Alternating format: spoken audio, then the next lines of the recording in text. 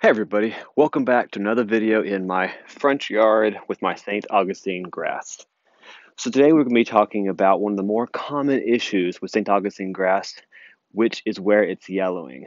Now, whether you just bought your house, you're taking care of your lawn for your first time, or you've been taking care of your lawn for 5 years, St. Augustine grass yellowing issues happens to everybody. There can be a few different reasons why this is. We're going to go over all of the potential reasons why your grass could be yellowing, so hopefully you can fix yours and get your lawn looking beautiful and green again. So the first scenario is going to be if you've never taken care of your lawn.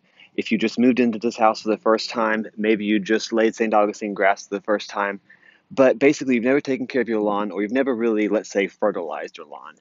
So if your lawn has not been fertilized regularly, most likely the reason why your grass is yellowing is because it has a lack of nitrogen.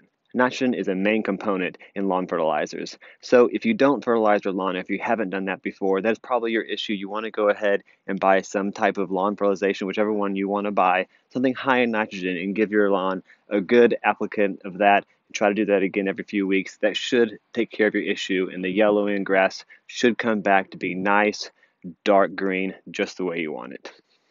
Now, if you do fertilize your lawn regularly, then it's not going to be a nitrogen deficiency. So now we have two options. Either you have a lack of iron because iron is not in a lot of lawn fertilizers, or you have a fungus and you need to apply some type of a fungicide to your lawn. Now, the quick and easy way to figure this out is if you have yellowing and it has been yellowing for a few weeks, if the grass is just yellowing and not actually dying back, then you probably have an iron deficiency. With that, you can buy something like Ironite on Amazon. It works really well. You can apply that and you should start to see results.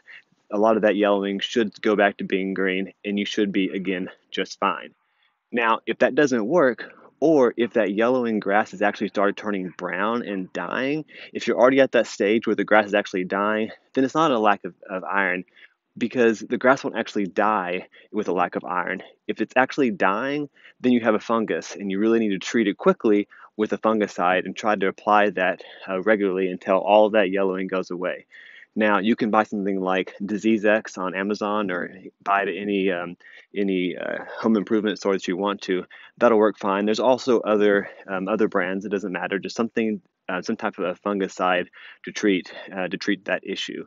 Now, depending on when you actually caught the fungus, it could be a little bit too late.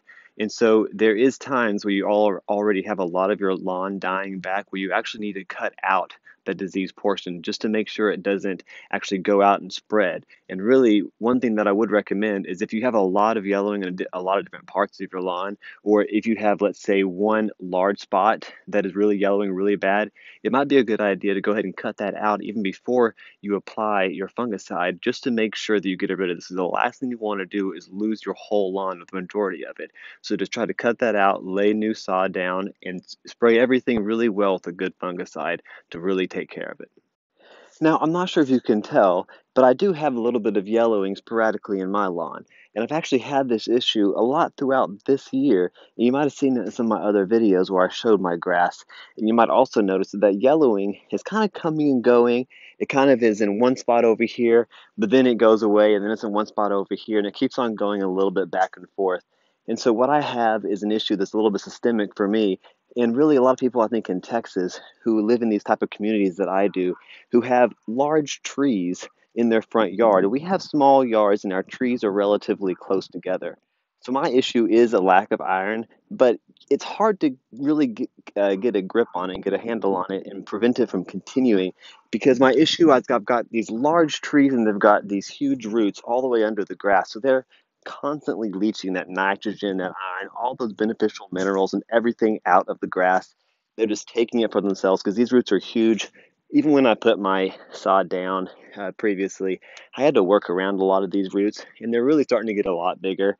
You know, I have my mulch over here where I didn't go too close to the trunk of the tree because of this with my grass. But even staying that far out, there still are really large roots that are just completely taking a lot of the nutrients out of the grass. And there's nothing we can really do about that if we want to actually keep our trees.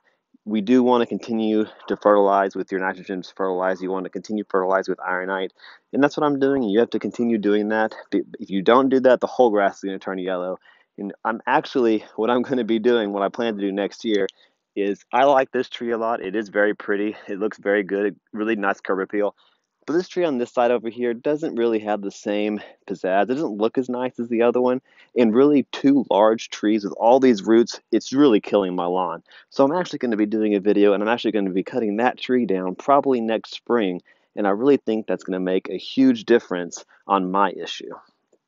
Thank you very much for joining me on this video. If you haven't yet, please subscribe to my channel, like this video. If there's any questions you have on this, anything I didn't answer, please comment below and I will be sure to answer any questions you might have. Thank you again and have a great day.